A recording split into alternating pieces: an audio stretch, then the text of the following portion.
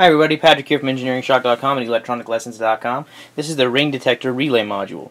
The ring detector right here is essentially just two pads segregated, and when water shorts those two pads, it shorts. The microcontroller on the board detects it, and the relay turns on as long as there's a short on there. And there's adjustable sensitivity via a potentiometer back here. The set comes with the ring detector, the relay board, and 4 wires. The color of the wires may vary a bit. It requires 5 volts to operate. The power pins are on the side. There's labeled on the board VCC and GND. VCC is your 5-volt line. GND is your ground line. And again, it doesn't matter which pins are connected between the ring detector module and the relay board because it's interchangeable. It's merely just a switch. Anyway, the outputs of the relay, there's a terminal block here that's not properly labeled, so I've labeled it in the video.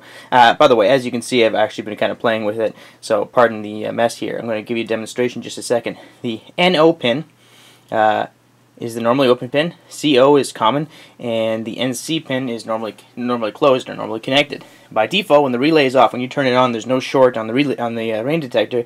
The common pin is connected to the normally closed pin, and when a short is detected, and you have to tune the sensitivity, mind you, the common pin excuse me, connects to the normally open pin, and then when the relay is turned off, when this has been wiped clean, the common pin reconnects back to the normally closed pin. Anyway, let me just give you a demonstration quickly. It's going to be a short video. I'm just going to take some water and put it on the ring detector. 1 drop. There you go. The relay is on.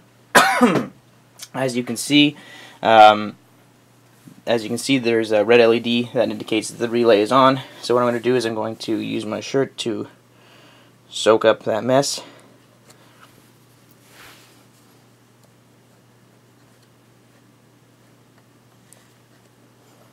Got to make sure it's nice and clean and free of all water. And there you go, the relay turned off. So it's a fun little kit. The ring detector has 4 mountable holes on it. Specs will be found in a listing at EngineeringShock.com and ElectronicLessons.com. The relay board has 4 mountable holes, 1 on each corner as well. So it's very easy to use, a neat little kit. Hope you find it interesting. Check us out at EngineeringShock.com and ElectronicLessons.com. We got tons of new stuff coming, tons and tons and tons of new stuff. So please drop by whenever you have a chance. And thanks for watching, everyone.